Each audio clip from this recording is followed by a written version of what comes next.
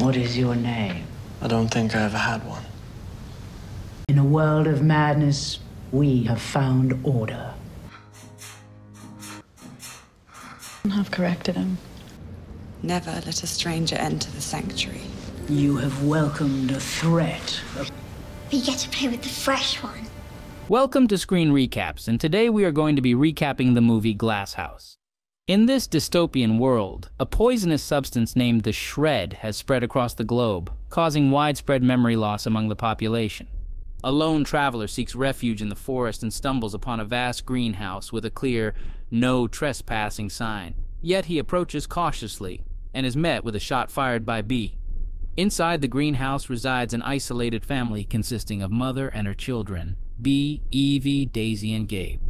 Mother has devised a comprehensive survival system, including cultivating their own crops for sustenance and clean air. They wear personalized necklaces to aid in memory retention, and masks for protection during outdoor excursions. Unfortunately, Gabe, in his youth, forgot to wear his mask on occasion, leading to a dementia-like condition that occasionally requires him to be restrained in bed. The family strictly enforces a policy of not allowing outsiders into their sanctuary. Any unfamiliar individual who sets foot on their land is promptly shot, but only after verifying they are not their long-lost sibling, Luca, who possesses a specific identification code. When a stranger is killed, the girls salvage certain body parts for rituals and use the rest as fertilizer, burying them outside. The man who was shot today had a photograph in one of his pockets, which Evie decides to keep for herself before disposing of his remains. She later hides the photograph in a secret box within the greenhouse. During their ritual gatherings around the harvested body parts, the family expresses gratitude for the protection provided by the glass house.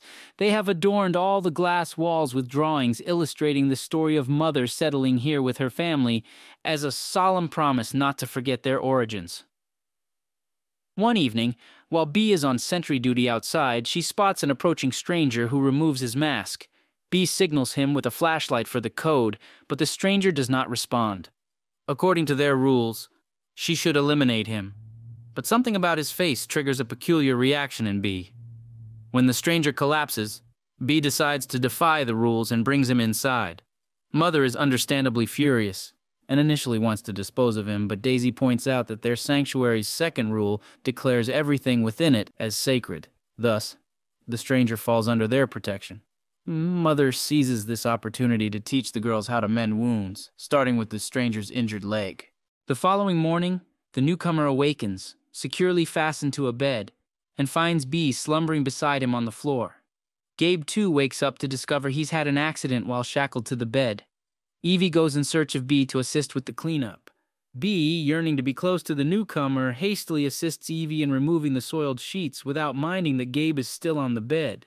This leads to an uncomfortable moment among the siblings. B then hurries back to tend to the newcomer's facial hair, only to find that he's already awake. Despite her fear, she attempts to pose some questions that the newcomer remains silent about. After B and Evie change his bandages, Mother approaches to interrogate the man, who believes he may have never had a name. He explains that civilization has almost entirely crumbled, and the few remaining wanderers are desperate for resources. He was attacked by one of them, resulting in his injury. He inquires if he can leave, but Mother insists he must stay and work like everyone else, as he now knows about them. Later, Evie notices that Gabe feels uneasy around the stranger, so she tries to lift his spirits by showing him the toys he used to create, but he can't recall them. B, more assertive, brings Gabe closer to the newcomer, encouraging him to touch the man's face to demonstrate their shared humanity. But Gabe remains cautious.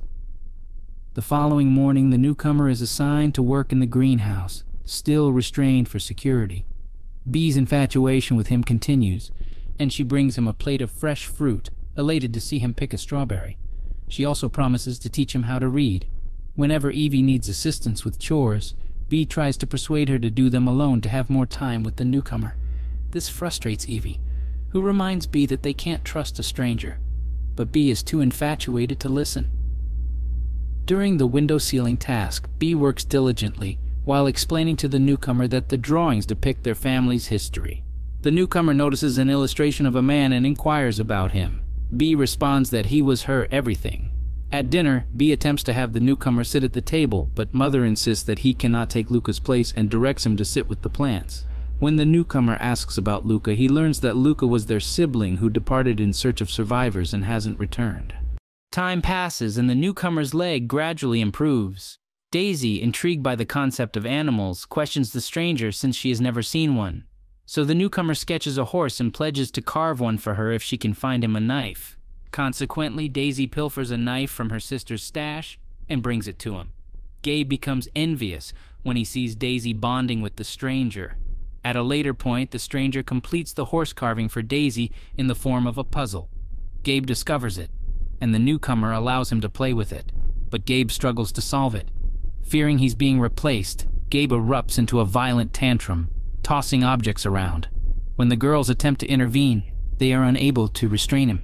In this emergency, the stranger persuades Daisy to release him, and he manages to subdue Gabe by bringing him to the ground to calm him. In the evening, B examines herself in the mirror and notices a bruise on her face from Gabe's tantrum. The stranger approaches and teases her about it, causing B to accidentally refer to him as Luca. The stranger then admits he can't be Luca because he has feelings for B that a brother shouldn't have. Surprisingly, B is pleased to hear this because Luca also had forbidden feelings for her. The family decides to no longer keep the stranger shackled, and he is allowed to move freely within the house. One morning, the stranger discovers B with her box and inquires about it. B explains that it used to be a game she played with Luca. The stranger expresses interest in playing, but B declines, emphasizing that he isn't Luca. She also reminds him that he shouldn't participate in all the rituals, such as the singing in the garden, because he is an outsider.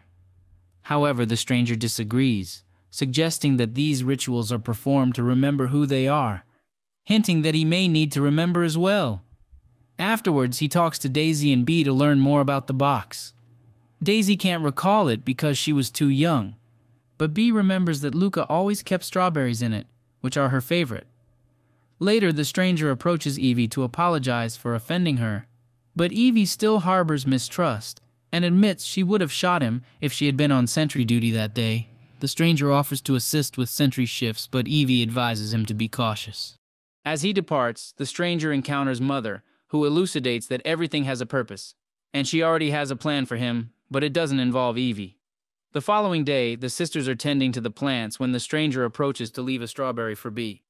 In B's perspective, this signifies that he might truly be Luca but has forgotten, while Evie remains skeptical, perceiving it as a potential manipulation. In the afternoon, the stranger joins B during her sentry duty, seeking to deepen their connection. He offers her solace, persisting even when B must shoot another wanderer. The usual process is followed to tend to the new body. Once that's taken care of, B and the stranger become intimate in the entryway of the house. Since the walls are all made of glass, Evie happens to pass by and witnesses their actions, triggering an old memory. She recalls seeing B engage in similar behavior with Lukey years ago, which caused her to overlook little Gabe's request to go outside. Suddenly, the stranger notices Evie, and she flees. Later, the stranger discovers something unusual in the soil and unearths Evie's box. Inside, there's a small bag with Luca's name containing 2 old batteries and a necklace with the letter L. He approaches Daisy to inquire about these necklaces, learning that Mother crafted them when the children were born, and they were not meant to be removed. When it's time for another ritual, the stranger joins them at the table, upsetting Evie, who believes that an outsider should not be interfering with their sacred customs. The stranger reveals a bag of coins he had with him when he arrived, and Luca's necklace falls out. He claims that the necklace had always been with him, and he had simply forgotten its significance. Now, he believes he truly is Luca. While B and Daisy believe him, Evie accuses him of attacking the real Luca to steal it, sparking an argument. Mother intervenes by praising Evie for protecting the family. This favoritism upsets B, who reminds everyone that Gabe's condition is Evie's fault for spying on her sister instead of preventing him from going outside unprotected. This causes Evie to depart in tears. At dinner, the stranger finally gets to sit at the table, and all these changes have Gabe on the edge. Later, Evie goes to ask Mother why she's the only one that can see the truth, but Mother simply tells her not to worry because she has a plan. Once a child comes, the man will be gone because Luca always leaves. That night, the siblings have to hear B and the stranger getting busy on B's bed. A few days later, the stranger's leg is finally fully healed, but Mother still doesn't let him take sentry shifts alone.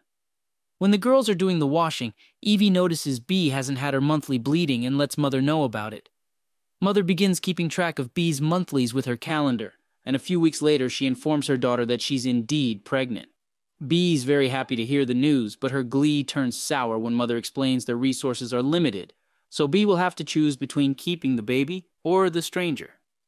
B begins crying and yelling to show how upset she is, and this triggers one of Gabe's panic attacks, making him run outside. Evie rushes after him as memories come to her of the day the same happened when he was a kid and he lost his memory, bringing all the guilt out. Suddenly, the stranger shows up without a mask and picks Gabe up to bring him back inside before telling Evie that this isn't her fault. Evie still cries while she explains Gabe had a beautiful mind that he lost because of her. But before the stranger can comfort her, a jealous bee interrupts them and reminds the stranger he must come with her for the next sentry shift. When they make it outside, Bee tells the stranger she's pregnant and that he'll need to leave, but he refuses to do so, hugging Bee and promising they'll make Mother see reason. Meanwhile, Gabe sees Evie napping and gets on her bed too to try to reach his peak. Evie wakes up and pushes him off, but to avoid getting him more upset, she offers to help in a different way. Later, while everyone is resting, Evie leaves the bed because she can't sleep and the stranger follows her. He tells her she doesn't need to live in guilt forever, and that she shouldn't be doing those things with Gabe if she doesn't mean it. Evie disagrees, because Gabe deserves to be happy, but the stranger thinks so does she. The next day, the stranger teases Gabe for his feelings for Evie, and points out she doesn't love him. She merely sympathizes with him. This infuriates Gabe, leading to another outburst that shatters a window. The girls rush to seal it before the toxin can infiltrate, and Mother scolds Gabe for his actions. However, the newcomer contends that it was an unintentional mishap. Later, Mother confides in the newcomer, expressing her suspicion that Gabe was present both times he lost control. The newcomer concedes that he believes Gabe is becoming increasingly unpredictable and might find greater happiness without memories outside. However, Mother remains resolute in her decision, prioritizing Gabe over a stranger. As night falls, Mother secures Gabe to the bed and recollects their shared history to foster feelings of love.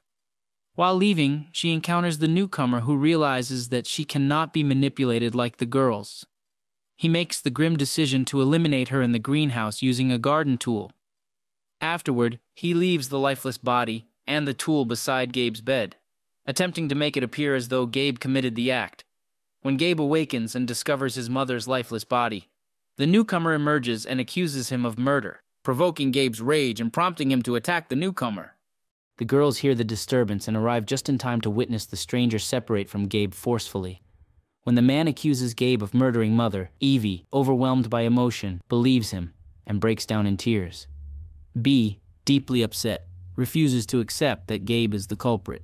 She attempts to formulate an explanation, suggesting that perhaps Gabe had a nightmarish episode and unintentionally harmed Mother in his sleep without awareness. Later, the stranger pays a visit to Gabe, who is shackled, and proceeds to gag him before opening a window, claiming it's for the best. The stranger reveals that he had to witness his loved ones deteriorate and yearned to forget as well. However, when he removed his mask, the toxin didn't affect him. He remains uncertain why he is immune, but is convinced that memories equate to pain. Thus, letting the toxin inside will supposedly bring happiness to Gabe. The girls initiate the preparations for the ritual involving Mother's body. However, Daisy finds the prospect of performing such acts on their own mother deeply disturbing. Consequently, Evie takes Daisy away to soothe her. Unbeknownst to Evie, she leaves her box behind, providing Bee with an opportunity to investigate. Inside, Bee discovers the small bag with Luca's name and the 2 batteries. This triggers a recollection of her shooting an outsider that she had never disclosed to her family. She hastily exits the house, heading to the garden, where she digs a grave and retrieves a flashlight that brings back the memories in full. Astonishingly, Bee realizes that the man she had killed was the genuine Luca, unable to provide the identification code due to dead flashlight batteries. To conceal the truth from her family, Bee buries them together and removes her mask in an attempt to forget her actions. The fact that the batteries and the necklace were found in Evie's box implies that she was aware of the incident all along. Bee returns indoors to confront her sister for leading her to believe that Luca could return.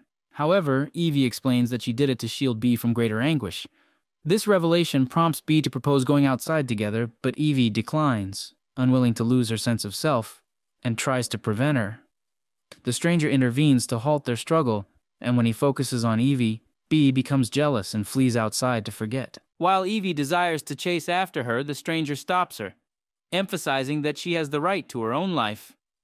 At that moment, Daisy informs the others that Gabe has undergone a transformation, lying silently in bed as if he were absent. As Evie endeavors to discern the cause of Gabe's condition, Bee re-enters the house and fails to recognize the stranger, confirming that the toxin has erased her memory. Evie begins to comprehend that she's gradually losing her entire family to the toxin, leaving her as the sole bearer of memories. The stranger reminds her that he cannot forget either and pledges his support. Evie agrees that they won't divulge the dark secrets and will collaborate to protect the family. Subsequently, the hierarchy within the household shifts. Evie and the stranger become the leaders of the family, while Daisy finally accepts that she is Bee's daughter rather than mother's. The actual Luca had impregnated Bee, but he departed when her mother forced her to choose between her baby and her boyfriend. Following the ritual for Mother's body, the new family embarks on a joyful life together, updating the glass artwork to represent the new members. He doesn't wear a mask anymore when she goes outside, and Evie hopes that since the stranger is the father, the baby will survive with their dad's immunity. Gabe may not speak, but he does start to act on his own, and one afternoon, he begins digging in the garden because a memory has come back to him. He finds two skeletons wearing Evie and Bee necklaces, revealing that the living ones aren't the originals either. Mother has always been a believer in balance, so she would use a new wanderer as Luca every time she needed to replace a kid, and once the baby was born, she would put up the excuse of the choice, meaning Luca always leaves. Meanwhile, the stranger, now officially the latest Luca, has started to take sentry shifts on his own. When a young, healthy wanderer trespasses into their home, Luca decides it's time for a new replacement and shoots Gabe instead.